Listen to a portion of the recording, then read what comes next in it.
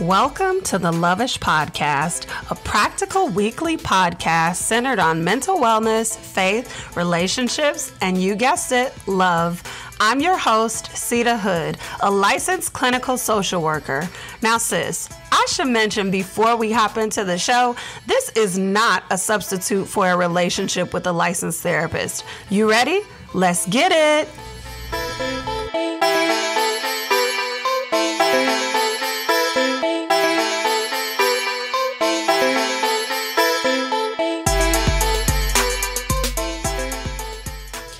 Hey, welcome back to another episode of the Loveish Podcast. I am so excited to have you here with me.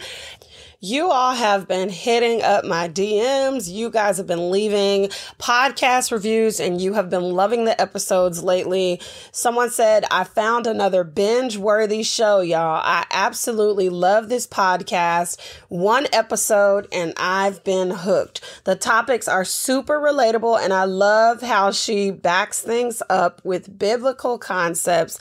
I am loving it. So if you are not caught up, go ahead and catch up.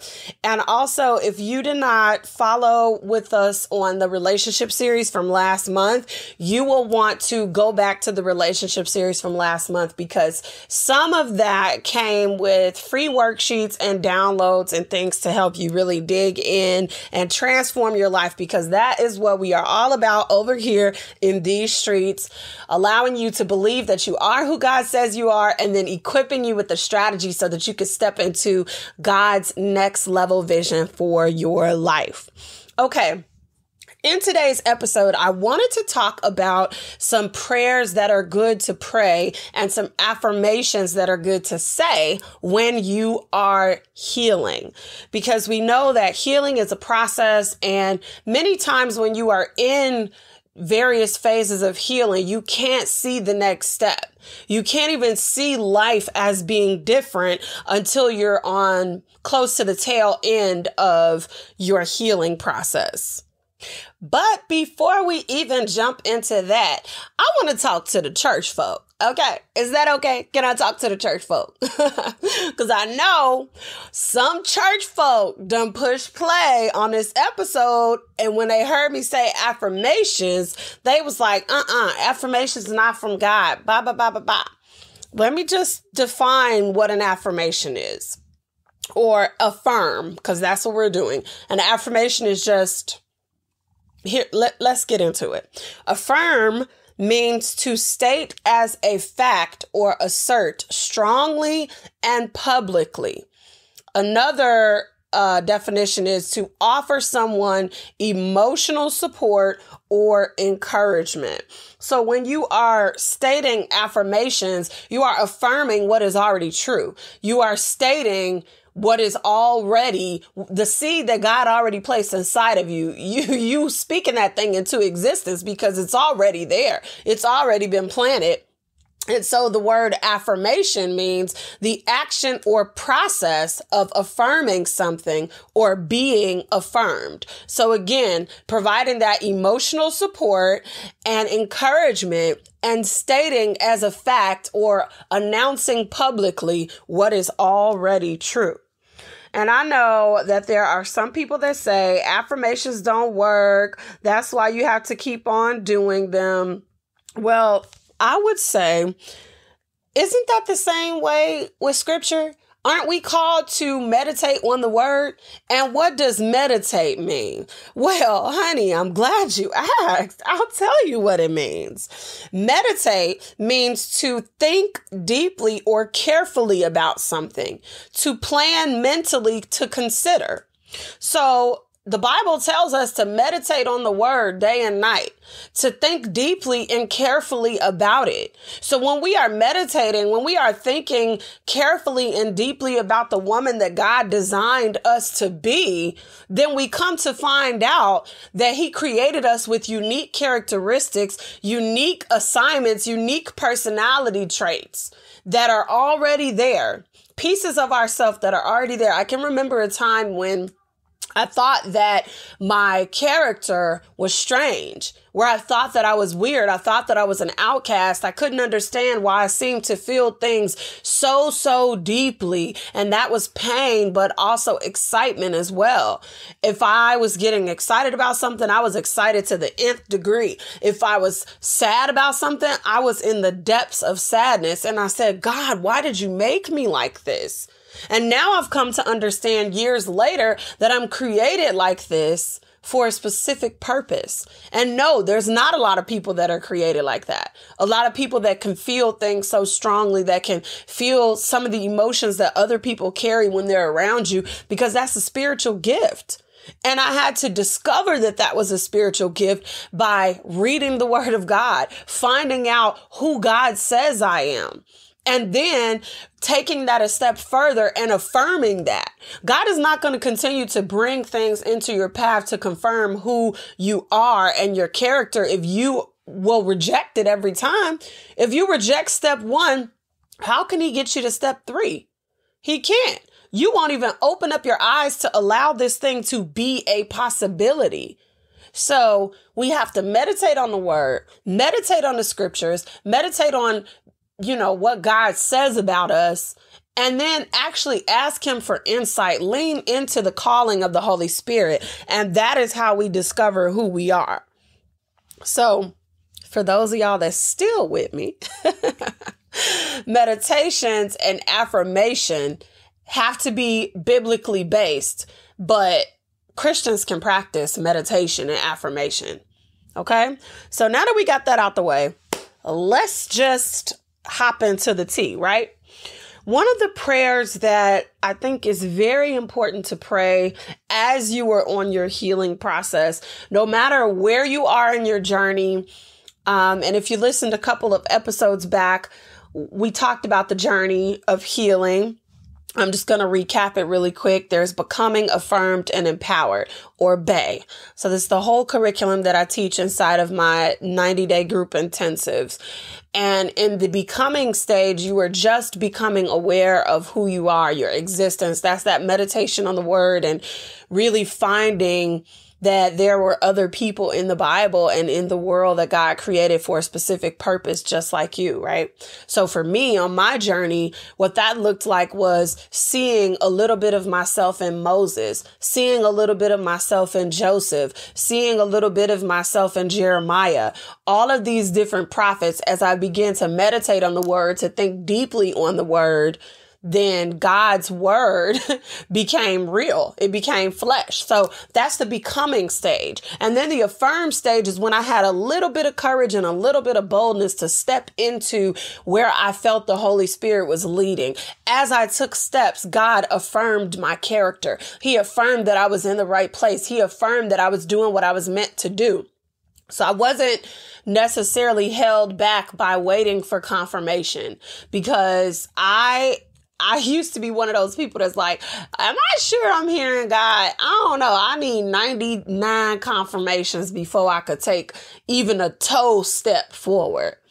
And that is actually disobedience. Now, I'm not saying you can't get confirmation from God, because you should get confirmation from God before you move forward. But it is disobedient to stomp our little foot and call ourselves making a demand on God that he shows us something more times before we even are moving forward. If we think about that from the context of a parent and a child, when you tell your child to do something and they ask, okay, well, I need proof that you really want me to do this. Okay, here, I got this for you. Now go ahead and do it. That's not enough. I need more proof. Child, listen. Most of us are not even going to provide the first proof. Okay, we're going to say, get your butt over there and do what I told you to do because I told you to do it. That's what we're going to say. So thank God that he has patience with us. But I just want to challenge you there, because I had all sorts of doubt. And I know that part of that was an attack of the enemy and a trick of the enemy to keep me stuck and bound up and not believing that I was who God said that I was. So that's what's important here. So my character was being affirmed as I continued to step out, and then empowered. I became empowered once I began to share my story. Once I began to use what the Holy Spirit had taught me in my life and what I was already teaching so many other women. Once I began to truly embrace that and package that up and put that into a curriculum and test it out and, really just help other women to work through the process, I was empowered. And I realized that this thing, this calling, this longing that I felt had been inside of me the entire time. I only needed to step in. I only needed to lean in. I only needed to follow the voice of the Holy Spirit in order to be who God called me to be. So regardless of what stage of healing you're at, you're going to want to pray for courage to confront your next, to confront and uncover painful memories that may come up. Because let's be honest here, real healing ain't cute. Real healing requires that icky transformation that doesn't feel good. It requires you to be very uncomfortable. You have to be so uncomfortable and challenge yourself to believe and even think in a way that is totally opposite of what has been placed on you your entire life. So many times we are not aware of circumstances that were meant to be set up as blockers for our destiny. Blockers for helping us to shift forward into our next. And it's like you have the sight, you can see it straight ahead of you, but you're struggling to connect to it. You're struggling to tap into it. And that's because you're struggling to believe that it is actually true. You're struggling to believe that you are who God says you are. So the courage to confront, the courage to uncover those painful memories, and then the courage to confront who or what you need to confront in order to heal. Because sometimes your healing is going to require a confrontation. That confrontation may look like an apology. It may look like a declaration of who you are, of who this new person is, this new character. And the confrontation might not even be with other people. Part of the confrontation might be with you. You, baby girl. We like to look everywhere else, but sometimes the confrontation is that I have been toxic. I have been messy. I have been caught up in holding on to patterns that have kept me safe for so long. I have wrapped myself in these patterns like a warm, fuzzy blanket because they were safe for me. Even though I know that these patterns, these habits, these character traits are toxic, that they are detrimental to the woman that I am according to the way God designed me. So sometimes the confrontation is right in the mirror. Another prayer you want to pray is the strength to continue. It can be so challenging to continue when you hear people making slick comments about you. And part of those comments are based on your old character, your old way of life, or even maybe some current things, but you've made a choice today that you want to be different. It can take a lot out of you to make an active choice to continue. But I want you to pray for the strength to continue and not to let fear win. So you want to pray for the courage to confront those things that are scary and the strength to continue after the confirmation. We're going to pause right here and have a word from our sponsor for this episode. And when you come back, I want to give you some affirmations for healing.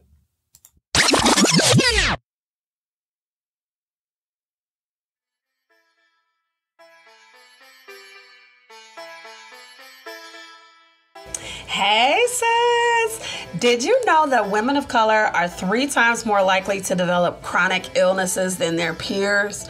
And that number doubles for working women and caregivers. Whoo, child, I don't know about you, but I am tired of seeing Black and brown women overworked, overwhelmed, and stressed out, compromising on our quality of life.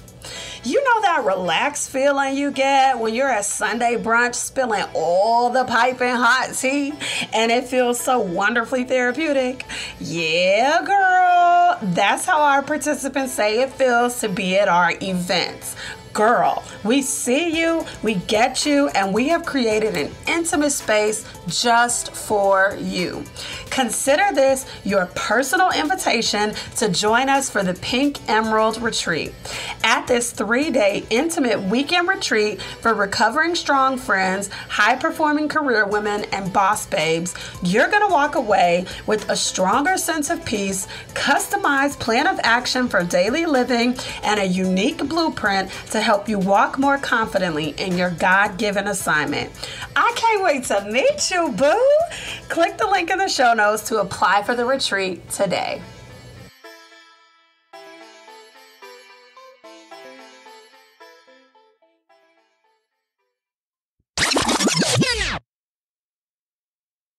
This episode is brought to you by Anchored Media. Do you have a message that you want to share with the world, but aren't sure exactly how to get it out there? Have you been wrestling back and forth with the idea of starting a podcast, but got overwhelmed just thinking about it? I get it.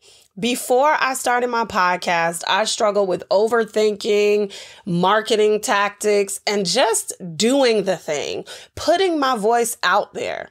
Thankfully, I attended Anchor Media's Find Your Voice Academy retreat for podcasters. Anchor Media has helped over 100+ shows launch profitable podcasts.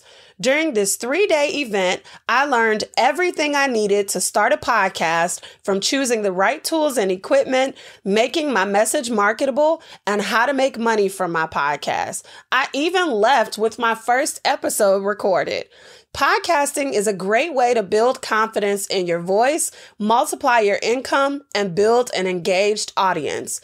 If you're ready to get over your fear of speaking and start your own podcast, then join CEO Tatum Tamia and Anchored Media on Thursday, April 7th at 7 p.m. Eastern Standard Time for the Find Your Voice Academy Open House to learn how you can attend the next one. Sign up today at anchoredmedia.com/open house. That's AnchoredMedia.com/OPENHOUSE.